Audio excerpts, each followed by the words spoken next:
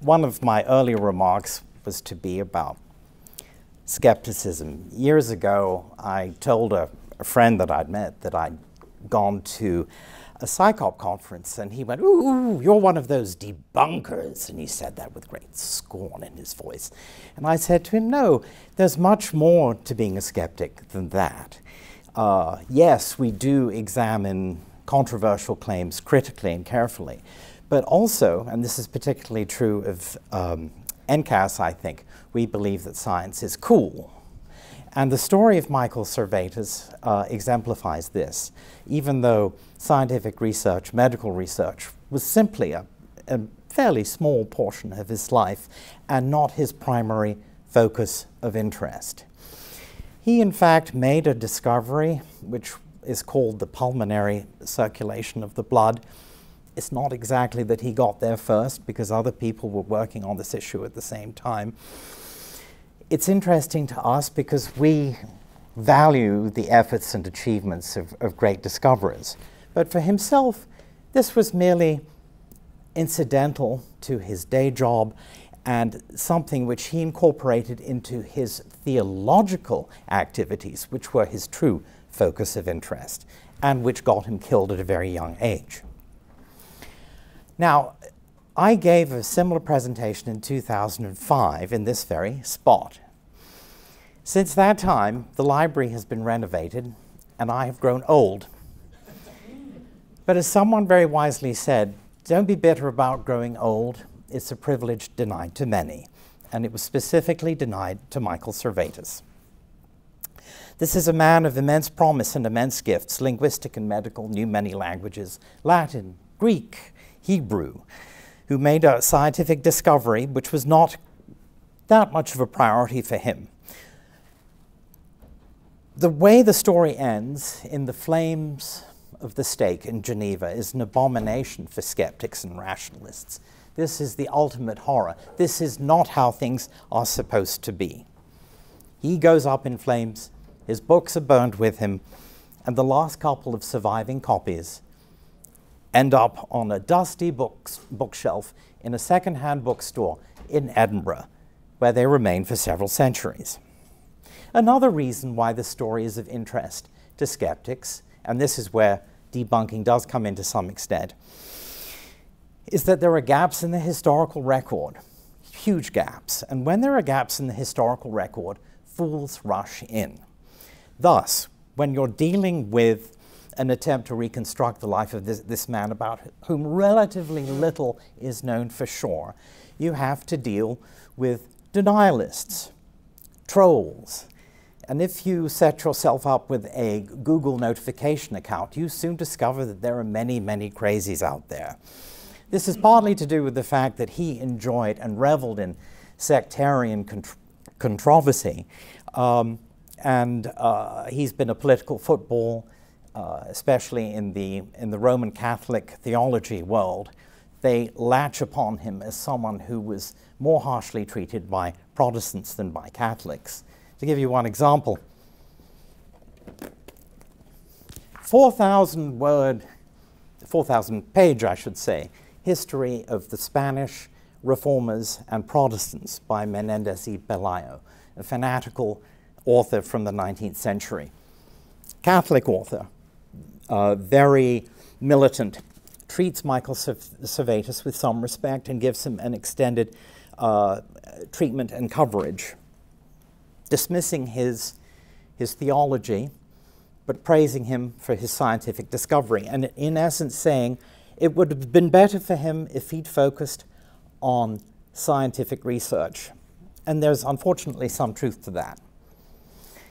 The problem is, you see, with Michael Servetus is that we skeptics are in danger of romanticizing the past too.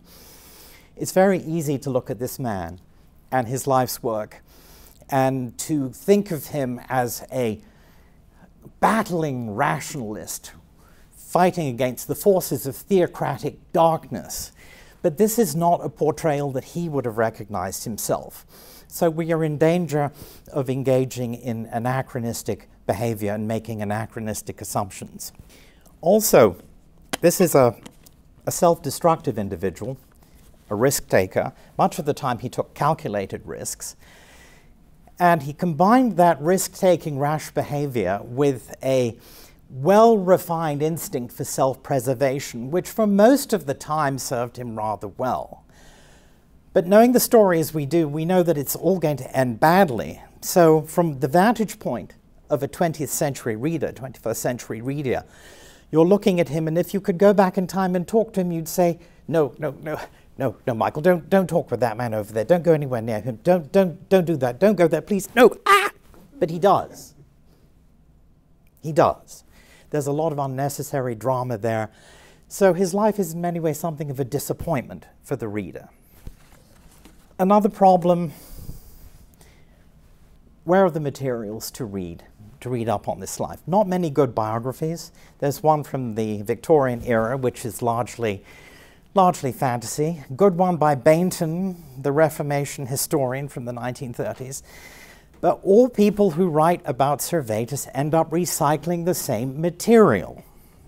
There are certain memes and certain factoids which you see over and over again. Just to give one example, you'll see books which say that he practiced medicine in Vienna. Well, no. No, he practiced medicine in Vienna with an E at the end. That's a town in France near Lyon. It's not Vienna, different country. I saw that in a well-respected book on the history of medicine. These are everywhere. What you can do, on the other hand, if you're completely new to the subject, is look for memorials, because for both Michael Servetus and William Tyndale, the first published translator of the Bible, there are statues, there are paintings. So a complete newcomer to the field may stumble upon a statue of Michael Servetus. There was a recent example of the Extinction Rebellion protests in England, where the protesters draped the William Tyndale Memorial in Gloucestershire with rags. And yesterday they made another protest and began a march in London by the Embankment, where there is yet another memorial. This is how I came across Servetus as well. The International Museum for Surgical Science. They have a room devoted to Spanish scientific and medical pioneers, and this is how I personally came across Michael Servetus. But there was no information in the room, there was just this picture. So when I saw it for the first time, I said, what's going on here? Who is this man? Why is he being so cruelly executed? And it was cruel. He remained alive in the flames for half an hour. Well, if you look at this picture, there's a woman there to the left who has a book in her arms, and she's running away from the flames. Down at the bottom, you will see a statue that has been smashed to pieces. The woman, as it turns out, is Wisdom, who is running away from the flames, trying to salvage a couple of copies, the only surviving copies of Michael Servetus' book in which he discussed the pulmonary circulation of the blood. On the ground is knowledge shattered, destroyed by the barbarism of the theocratic regime in Geneva under the leadership of John Calvin, who pursued a vendetta against Michael Servetus that led to his cruel death in the flames. Quick outline of his life, very crudely and arbitrarily subdivided into decades.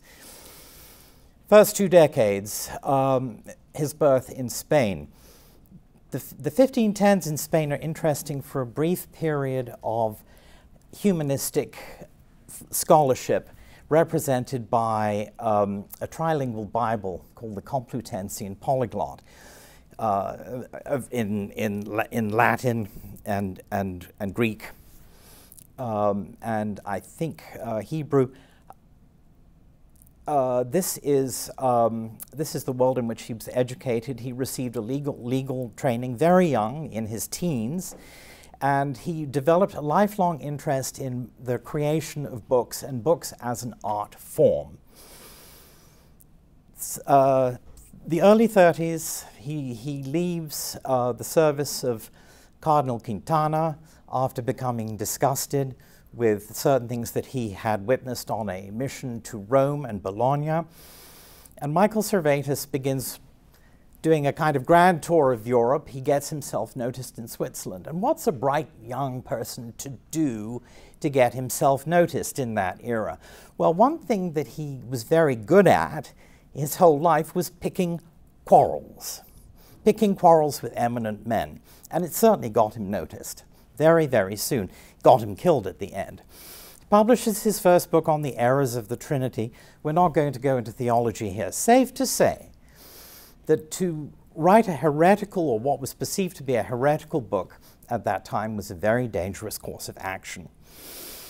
And he was told, get out of here or trouble will befall you. And he did, establishing a pattern that was to recur throughout his life, showing his ability to say something foolhardy and dangerous, but to get away at just the right moment. Medical training in Paris, studying alongside Andreas Vesalius, who in 1543 would publish a major text on anatomy. It's obviously a time of great intellectual ferment. There is a sense of possibilities. Things are happening. But also, it's a time of great danger for anyone expressing unusual opinions. And we hear tales of feuds and brawls and duels. But no, he gets out alive.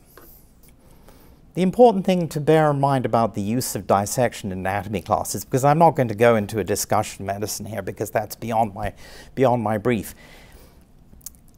Dissection did not result in an immediate transformation of ideas or an immediate abandonment of medieval attitudes towards disease. It was a very, very slow process. Things didn't happen overnight. And even people who were on the cutting edge of reform sometimes had trouble abandoning Galenistic conceptions of medicine. Back here in our early discussion of Michael Servetus's early life, an important point to mention is that Michael Servetus wants to engage in a debate with the biggest honcho of the time, John Calvin, and so they begin a long and very nasty and very protracted epistolary correspondence in which they are constantly butting heads and agreeing on nothing. And Calvin takes an immediate dislike to this young whippersnapper whom he doesn't know. They didn't appear to have met in the 1930s, and decides, well, one day I'm going to get this guy. Michael Servetus, even though it is a family name, it becomes for Michael Servetus more of a pen name, because when he's in France, he adopts a French name, Michel de Villeneuve. It's a French name with some Spanish characteristics referring back to our origins in Villanueva. But he continues to write as Michael Servetus, and this becomes like almost like a pen name. But making the connection between Michael Servetus, the theologian, and Michel de Villeneuve, the medical student and later doctor, isn't something that happens right away. But as I mentioned, he's fascinated by books and begins to write his own books, not all on theology. There is one on syrups, decoctions, and he dabbles in astrology too, perhaps takes his own horoscope. This gets him into trouble because he's walking on very shaky ground. He's expressing quasi-heretical views, and pretty soon the time will arrive when he needs to pick up sticks and move somewhere else. A period of professional success in the 1540s, and this is an anomalous time in Michael Servetus's life because there is a relative lack of disputation and controversy. It's a period of what we would recognize as calm, middle-class, professional success. I mentioned earlier that we mustn't regard Michael Servetus as someone who'd abandoned Christianity. Not at all. He was a devout Christian, and he developed a very close friendship with the Archbishop of Vienne, Vienna, remember, Vienne, near Lyon, and became his personal physician. And one of the things that comes up in the materials is that Michael Servetus was a man who cures patients other doctors can't. Always, I think, hinting at some kind of esoteric knowledge. But the dialogue with Calvin continues. Unreadable letters, these, unreadable. And that was what he was most enthusiastic about. The medicine is a day job. Theology is what really compels him, is what he finds all-consuming. Also during this period, he begins drafting a book which is a personal manifesto, the Christianismi Restitutio, the Restoration of Christianity. Early drafts, there's some debate about when the section on the pulmonary circulation of the blood was inserted, but that's the book that will include this revelation that's so fascinating for us and probably not that interesting for him from a strictly scientific point of view. No record whatsoever of any family life. As a lady's interested in marriage and he rebuffs her.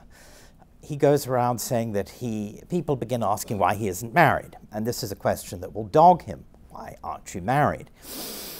He says that he suffered a rupture. Later on we'll find that there is a great deal of interest in his final trial in his genital region and in his reproductive health. Also, he enjoys writing about ethnic differences. It's a book on geography, and he quotes here in a very politically incorrect manner. This is Michael Servetus writing, "The Scots are prone to vengeance, ferocious, well-built, but negligent of their persons, envious and contemptuous. The Scots revel in lies and do not seek peace like the English. The Irish are inhospitable." Inhospitable? That's what he says. "The Irish are inhospitable, uncouth, cruel, and more addicted to hunting than games than to agriculture. Best of all, the English have a language, difficult because of its diverse origins to pronounce. They have recently fallen away from the Church of Rome." And indeed they had. Another thing that happens in 1549, again, we're in Vienne, not too far from Lyon, period of placid professional tranquility. Michael Servetus files for naturalization, and this is a further sign that he's become completely integrated into French society. Many, many forms to fill out, some things never change, big processing fees to pay, and the papers go to Paris, where he had gotten into trouble with the law for heretical views 10 years previously.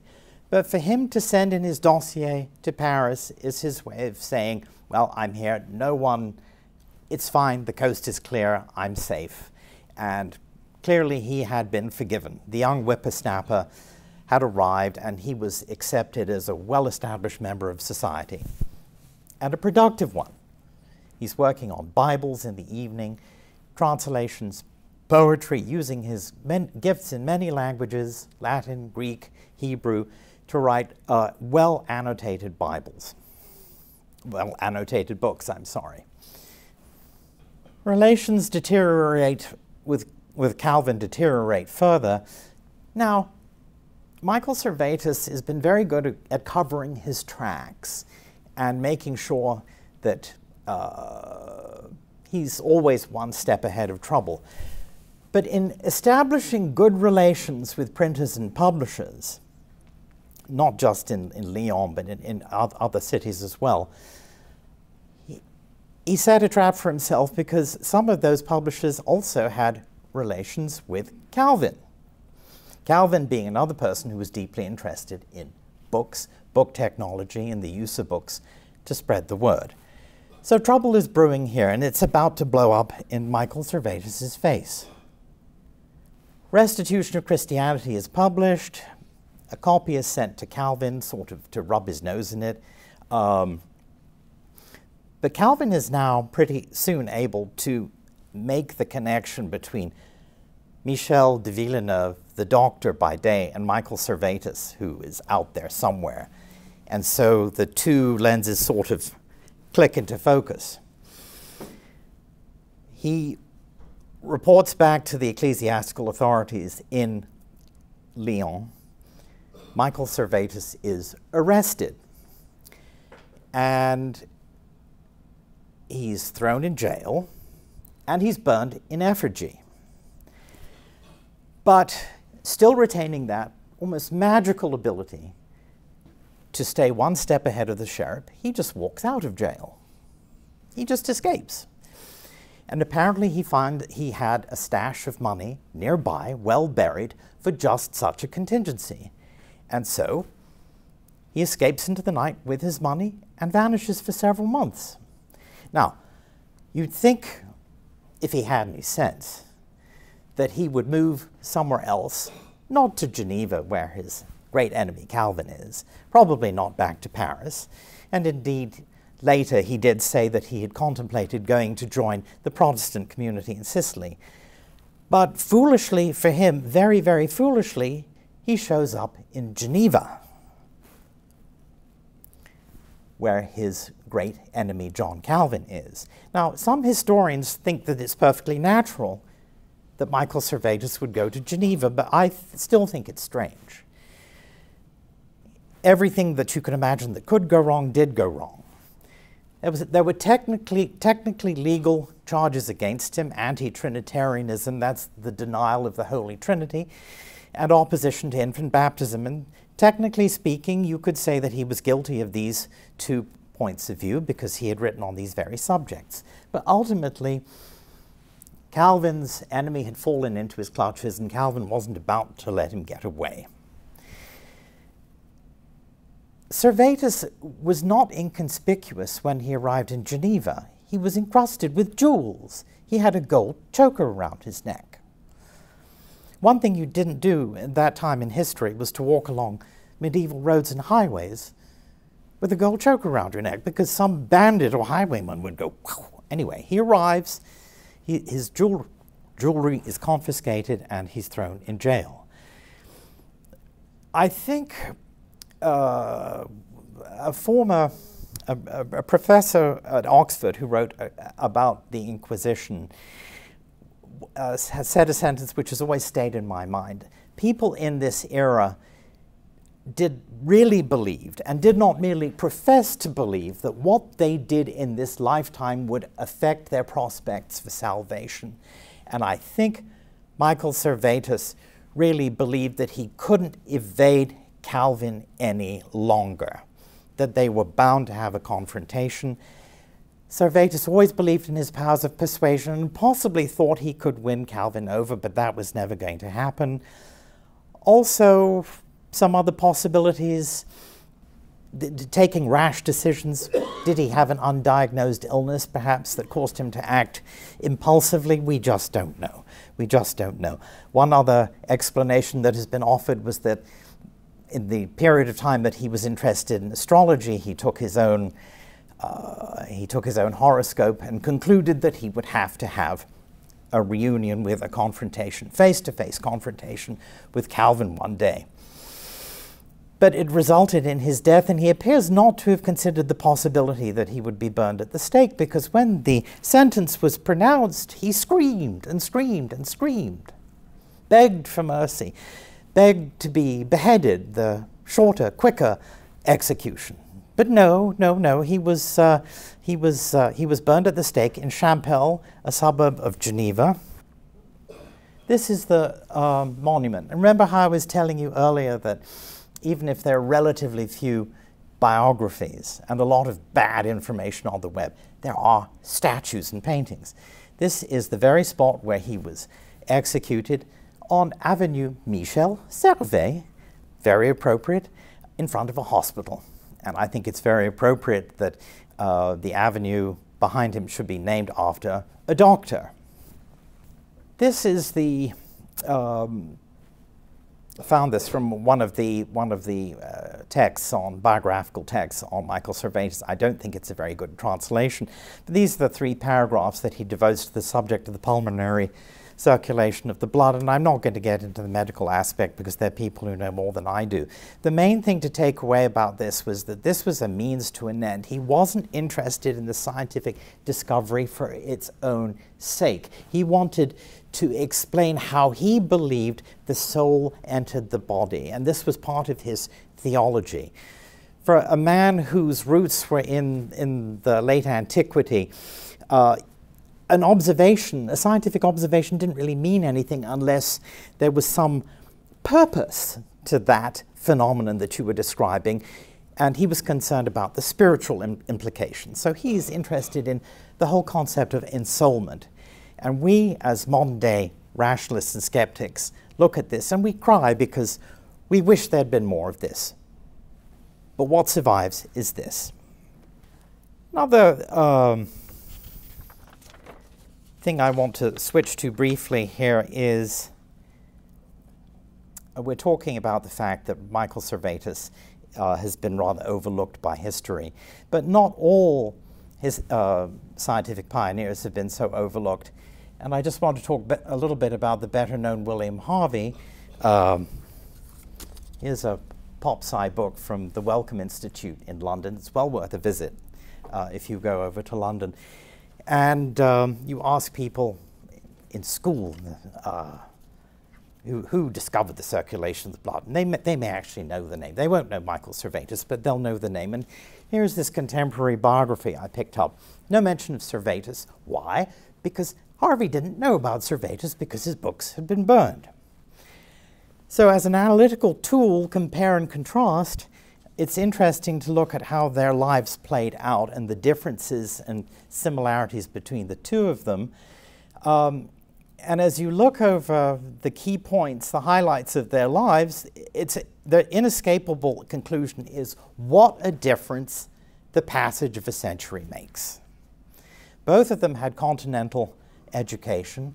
Harvey was educated in Padua, Michel Servet at the Sorbonne, and lots of hard work, very rigorous academic requirements, and a very unpleasant student life involving great hostility among the different ethnic groups of students from all over Europe, with the result that there were brawls, duels, fistfights, not a congenial atmosphere, not a lot of peace, love, and understanding. Friends in high places, yes. Harvey was friends with the top, King Charles I. Then he got into trouble later when King Charles I was deposed. Single-mindedness, definitely. Continuing interest in medication, that's interesting because Harvey dissected all his life. He dissected any creature you imagine, birds, but also cats and dogs. And even in that robust age, Harvey's interest in dissection of cats and dogs was beginning to raise a certain amount of disquiet. What else? Involvement in professional organizations. Well, Harvey is interested in professionalization, establishing regulations, the use of the prescription pad, regulations for doctors to follow. And with Servetus, no, there's not much of that. There's evidence in 1549 that Michael Servetus served on the panel to administer exams to a pharmacist. And we also know that Michael Servetus did pro bono work in the 1540s, which Harvey never did. Harvey always charged. But violent death, well, we know what happened to Servetus, and William Harvey didn't die a violent death. He died in his bed. It wasn't a pleasant death, but it was not a violent death. Main thing that's of interest to skeptics, though, is to contrast the way they interacted with people who didn't like them, their adversaries. And I just want to quote from the Harvey biography, and this is of interest to skeptics. This is Harvey talking to adversaries, people in the profession who did not believe him.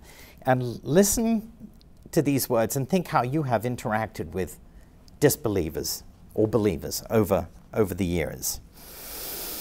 Harvey attempted to disarm his opponents with the assurance that it would not be a base or shameful thing to change their opinions or to desert their errors. however ancient those erroneous opinions might be. For true philosophers, he said, do not suffer themselves to be addicted to the slavery of any man's precepts, nor do they swear allegiance to mistress antiquity so openly to leave their friend truth. As a variation on this theme, Harvey appealed to his adversary's sense of history. You are not so narrow-spirited, he told them, to believe that an art or science is so absolutely and perfectly taught in all points that there is nothing remaining to the diligence and industry of modern men.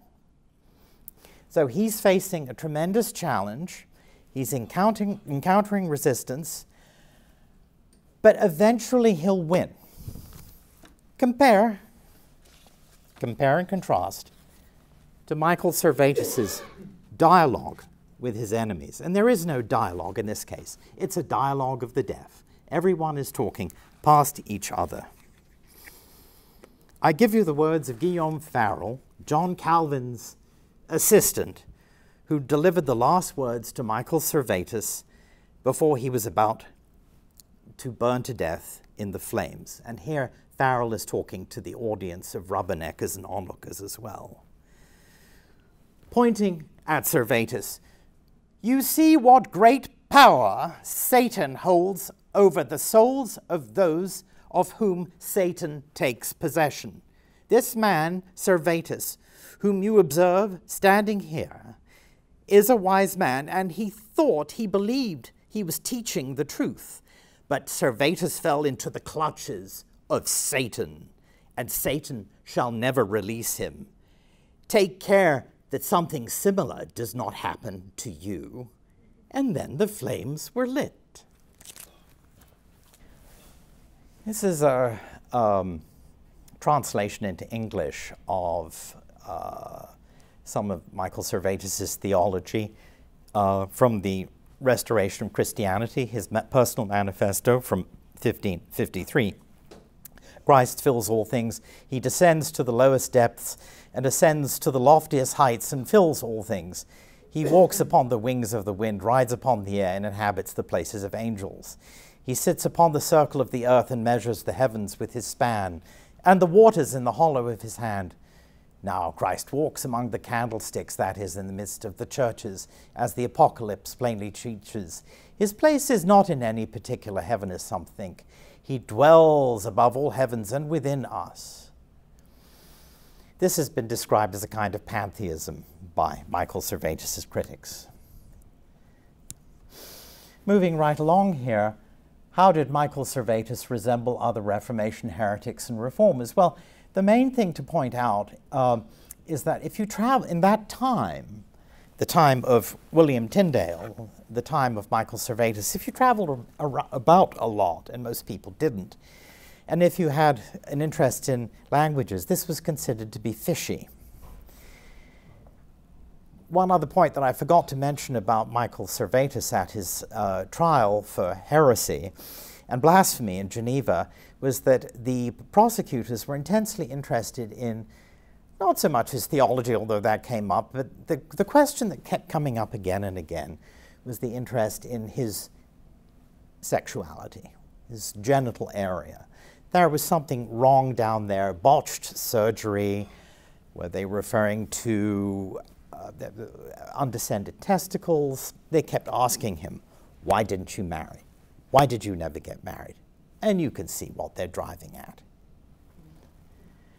Also, they were asking him, are you Jewish? And Michael Servetus, a lawyer, remember, trained lawyer, would respond by saying, my father wasn't. But this was a kind of a legal response because, well, his mother was. She was a member of what they called a converso family.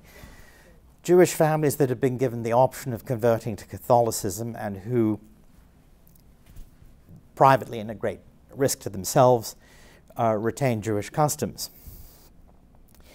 Strong focus on the Bible rather than church decisions, solitary disposition, jailhouse letters. Both Tyndale and Servetus wrote jailhouse letters begging for books and cleaner, thicker clothes. Both suffered the agonies of the cold in jail in Geneva it can be pretty cold and damp. And Tyndale, who was in Vilvoorde in Brussels, had the same experience. They had ragged clothes full of holes, and they begged for clean linen. And yet, just to reinforce what I mentioned earlier, it is very dangerous to take an anachronistic view towards Michael Servetus and to consider him as someone who was fighting the good fight against theocratic darkness, because this is not a portrait of himself that he would have recognized. He had Catholic friends, and if he was the personal physician to Archbishop Palmier, this meant that he was a mass-going Catholic, and he would not have been chosen otherwise. He reserved his venom for his own side and had a unique capacity to freeze potential allies into postures of undying hostility. And yet, he had a mind of agile ferment and wonder, a mixed bag. Just a quick quote from Professor Ross that I mentioned earlier, a description of what burning the stake actually involved. This is an auto da fe. And to make these holocausts of human beings more ghastly, the pageant was enhanced by processions of exhumed corpses and heretics in effigy. Artificial dolls and decomposed bodies with grinning lips and moldy foreheads were hauled to the bonfire, side by side with living men, women, and children. The procession presented an artistically loathsome dissonance of red and yellow hues as it defiled to the infernal music of growled psalms and screams and moanings beneath the torrid blaze of Spanish sunlight. That's one of my favorite quotes there. All right. What happened afterwards? Servetus was reduced to ashes. His books were reduced to ashes. Well, that's a subject in and of itself. There's a book that came out around 2004 discussing what happened to the copies of the Restitutio. One, possibly more, ended up in the dusty bookshelves of a second-hand bookstore in Edinburgh. Voltaire leapt to Servetus's defense, and the Unitarian Church embraced Michael Servetus as their founder and one of their own. And if you go to there is a Unitarian church in Manhattan which has a window devoted to Michael Servetus. I need to mention priority. Who did what first? Who discovered what first? It's always a very testy, very sensitive subject. This book, biography of Harvey, mentions Colombo, who was a student of Vesalius, who wrote the text on anatomy. The scholar writing in Arabic in the 1200s, I think there's some question about exactly what he was saying. There are some translation issues. But it doesn't really matter. It's inherently interesting whoever got there first. The approach towards history, reflected in the Tyndale Society Journal and in the new discoveries by my friend, the Servetus scholar, Pachi, whose book on Michael Servetus this is in Spanish, which I've drawn upon heavily here, lays itself open to the criticism that this is an outdated approach to history. It's derisively referred to as the great man school of history. And I would be falling down in my duty if I didn't mention that not everyone agrees with this approach of venerating great individuals, great souls who toiled in their garrets to come up with scientific discoveries. I happen to like that approach, but it isn't universally accepted anymore. And indeed, Tyndale, and I mentioned Tyndale because of my connection with the Tyndale Society, is often perceived as someone who enjoyed a vogue during the Victorian age, when he was regarded as one of the founders of English civilization and by extension of the empire. And this is, I was mentioning the Extinction Rebellion earlier. Not many people visit the Tyndale Memorial at Stinchcombe Hill in Gloucestershire, but it was in the news recently when it was draped with a cloth by the protesters from the Extinction Rebellion. And when I went to Champel in Geneva, when this would have been in 2001, there was no one there. It was just me. Someone drove up and gave me a dirty look as if to say, "What the hell are you doing here?" So the memorials exist, and they're a great way to get started in your journey in learning more about these Reformation figures. But it can be a sad and lonely furrow to plow.